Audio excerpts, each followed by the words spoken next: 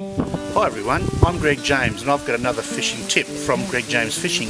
Although this is not really a tip, I've just been out catching a few blueies and I've come in because of the low tide and things are working against me. The wind's blowing, you can probably hear it in the background. Things aren't so good. The boat trailer's actually stuck in the sand. So today I'm going to show you actually a couple of neat little tricks that you might be able to use using rope and your boat trailer, particularly if you're fishing on your own.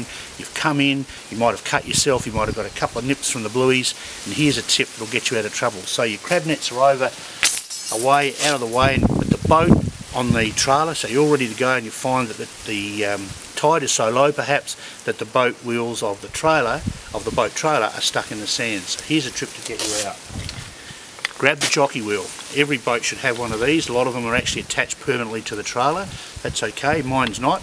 I've got a fairly big boat, 6.5 metre boat, and I've used this trick with it, so it works really well. So what you've got to do is get yourself the trailer wheel, jockey wheel, put it onto your trailer, wind it in, and chock it and handbrake it so that it's all on your boat trailer lodged and firm. And then what really works is the piece of rope. So in other words, what I'm going to show you how to do is how to get your car to jackknife in a quiet way the trailer up out of the sand. Okay, so here we are with our piece of rope. I've got fairly heavy gauge rope, and I do that for a reason, because obviously it's stronger, and nylon rope's got a lot more strength and tensile activity to its actual strands. So you grab the rope, could be a piece of anchor rope. Use the anchor rope off your boat if you're running short. Put that around the tow ball or tow bar of your car or your four-wheel drive. Give yourself plenty of rope to work with. You can see how there it's just latched around there. You don't need to get too fancy with this. This is a way to just get you out of trouble for a short period of time. Do a double hitch. The start of a surgeon's knot in the real world is what they call it. Just run that back. Again, you don't need to get too fancy. It doesn't look very secure, but watch this carefully. Another half hitch over itself is all you need. Pull that back, and with big thick heavy rope you just press that down in there, and it's sort of like tightening the noose around the tow bar as I'm showing you, and you've got this pretty nifty little knot for short-term purpose. But you can see it's a little loose, so how do I stop that? Well, what I do is I open my thumb and forefinger one of the strands. You can see how I've burnt that end off. It stops it fraying. That's one of the next tips coming up, but I've actually burnt the end of the rope off with a flame to stop the rope fraying.